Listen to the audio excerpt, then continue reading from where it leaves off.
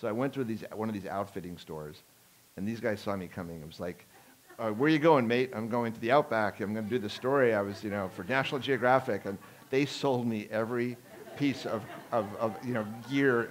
This car was like groaning when I got to Alice Springs.